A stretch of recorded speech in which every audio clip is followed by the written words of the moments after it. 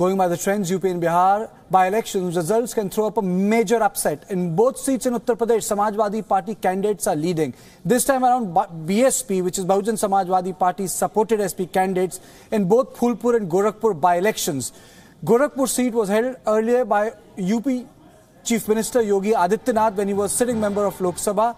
He had won this constituency 5 times. If SP-BSP combined defeats BJP in UP, the idea of third front will gain ground. The trend is also a warning sign to Bharatiya Janata Party that BSP and SP can repeat 1993 elections when both the parties jointly contested and won. They defeated Bharatiya Janata Party at that point of time, which was doing pretty well in the wake of Ram Janambhoomi movement. And they went on to form the government. The unity did not last long. Mayawati later ditched Mulayam Singh Yadav and joined hands with Bharatiya Janata Party.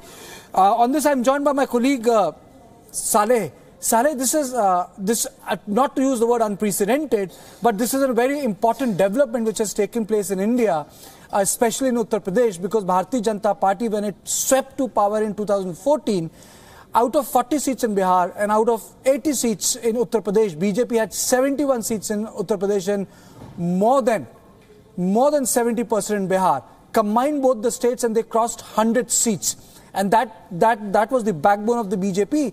Now, going by this, what can you tell us? Absolutely, Karthikeya. Now, that is an interesting sort of a statistic to analyze, because in 2014, in the general elections, as you just pointed out of 80 seats, Uttar Pradesh that sends to the parliament, 71, I mean, look at the strike rate, that's well over 90%. They were, in fact, won by the BJP. This was quite phenomenal. And apart from that, a similar sort of a trend was repeated in Bihar. So these two states essentially form the backbone. Now, elections are just a year away. Can the BJP repeat what it did in 2014? This is what would have worried a lot of people sitting in the BJP. But let's also point out what has in fact happened in this particular bypoll.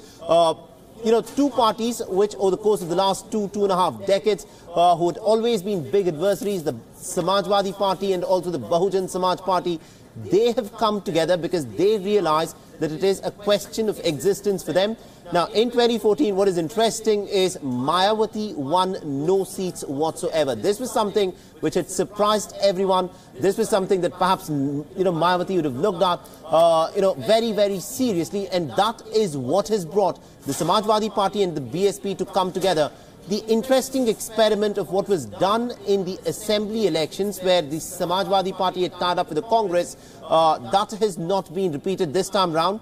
Akhilesh Yadav has decided to tie up with Mayawati, and it appears that that tactical decision of staying away from Congress and allying with the Bahujan Samajwadi parties perhaps yielded results. But also just a word of caution here, Karthikeya, because it is interesting. If you look at the voter turnout, it was extremely poor. In the case of Gorakhpur, it was just 47%. In the case of Phulpur, it was only about 37%. Now, the analysts would also turn around and say that perhaps because the core voters of the BJP thought that, look, they were going to win anyway, and perhaps this was not that influential in terms of the bigger context. Not many of them turned up at the voting booths to vote. So this is a word of caution which Akhilesh Yadav and Mayawati will have to keep in mind, because the voter turnout was extremely low, and the result of this by-election, although could be a sort of a compass in direction of which the mood could be pointed out, but it still has to be taken with a pinch of salt. You know, Saleh, but the most important takeaway here is that the Dalit vote, which constitutes a big chunk when it comes to northern India, it was broken in two parts. It actually got split when the assembly elections took place in Uttar Pradesh, and when BJP swept to power with 300 plus seats. The so-called Jata and non-Jata vote split, which in itself is a hierarchy within the exploited community. So it goes on to show that Dalit community, which forms the vote bank of Bharatiya Janata Party, was completely transferred to Samajwadi Party. There was at a workers level cooperation, and what it does is it fires up the idea of third front. You know, though the idea of third front is not new, Ram Manohar Lohia in '67 actually went to Nagpur and had a meeting with RSS functionaries so Jansangh and Socialist Party could collaborate. And that was the first time Congress lost a dozen state assemblies. And you had non-Congress governments in 1967. But then after that, all the idea of the Third Front rested in the domain of anti-Congressism.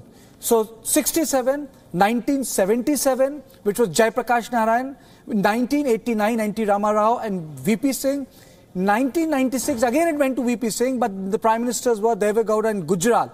So the whole Third Front politics was against Congress, but the Congress is so emaciated in terms of its numbers that it creates a great paradox for them. And Saleh, the paradox for the Congress will be that now with this win, which is now a certain possibility, they will end up supporting the Third Front, which happened in 1996 and 1998. But what happened in process was that the Third Front disintegrated. But Congress could not come back to power. And Atal Bihari Vajpayee was again sent to Lok Sabha in 1998 and 1999 twice. So the politics of Congress is not successful with the Third Front. The politics of the Congress is to have an alliance, which they did in Simla Adhiveshan. So it opens up a lot of possibility in Indian politics. And this is not about Uttar Pradesh, Saleh. This is not about Uttar Pradesh. This is not about UP. This is about what Rahul Gandhi will be doing. This will be about what Sonia Gandhi will be doing. It will be about what Amit Shah will do. And it will be about how Prime Minister will conduct his heartland politics, Saleh. Absolutely. Now, Karthikeya, if I could just ask you a question on this. How would Congress view the results of this by-election? Because in both the seats of Uttar Pradesh, they've got very marginal sum of votes, about 5,000 in either constituency. How would they be looking at as to how this would pan out for them for the 2019 elections? See, there are two views here. First view is that the Congress should have supported Samajwadi Party candidates. But then you have to understand it from the logic of the people who work in the organization. The logic of the organization was that if you continue to cede space to a regional party, you will end up becoming a minor player again and again. So if you remember the results of Uttar Pradesh, Samajwadi Party and Congress had an alliance. BJP swept to power. But the worst was reserved for Congress, where their vote share shrunk from 13.1%, I think, to 6.67%, which was even less than Apna Dal, which is confined to 3 Lok Sabha constituencies, or the eastern UP, which is Mirzapur, Banaras and adjoining areas, which is Sonilal Patel's constituency. His daughter today is Minister of State for Health, Anupriya Patel. So, for this reason, the Congress had to go for,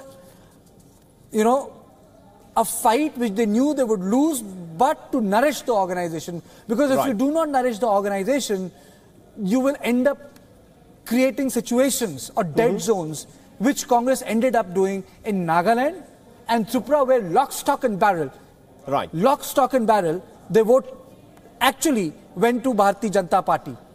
And also, Karthikeya, let's also talk about what is happening in Bihar, because there are 3 seats for which results are in fact presently being counted. The votes are being counted. In Babwa, it is BJP which is leading. In Jahanabad, it is RJD which is leading.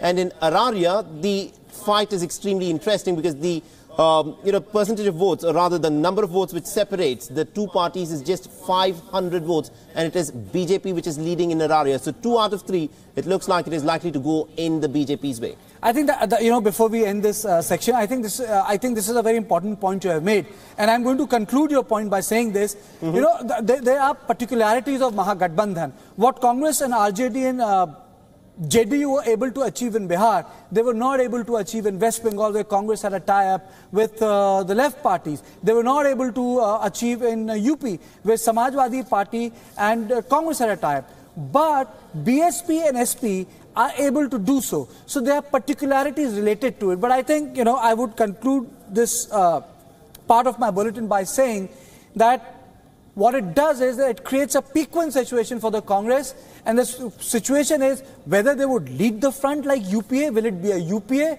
or will it be a third front? And I think if they can forge a UPA, it will be the success of the Congress party. If it's a third front, I think it's a very bad idea. But nonetheless, these results are giveaway as to how volatile and as to how unpredictable and as to how quickly things change when it comes to politics in India. Thank you, Saleh. Thank you for joining.